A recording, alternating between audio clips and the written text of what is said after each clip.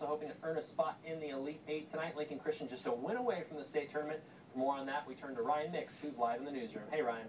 Hey, Adam, that's right. Lincoln Christian had a really tough matchup ahead of them tonight. Falls City 23-2 coming into tonight's matchup. Their only in-state loss on the year was back in December to Class B Plattsmouth. So Lincoln Christian trying to change the script tonight. In the first quarter, the Crusaders, Logan Power goes to work. Hoop and the arm. Crusaders lead 11-10 after one quarter. Right before the end of the half. Crucial bucket here for Falls City. Weston Witt hits the three. And Lincoln Christian gets one last chance. Their heave is no good. Falls City only had 5 points in the second quarter, but they trail by 3 at half. Now in the third quarter, Ryan Mount gets the bucket down low. Tigers have their biggest lead of the game at 4. Fourth quarter, under 3 minutes to go. Evan Mathers hits a huge three for Lincoln Christian. The Crusaders go up 1.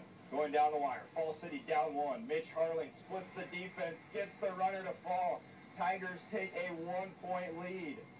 7.2 seconds to go. Last chance for Lincoln Christian. Power gets double teamed. Leighton Shaquin, 3-ball, no good. And Falls City advances to the state tournament. Heartbreak City for Lincoln Christian.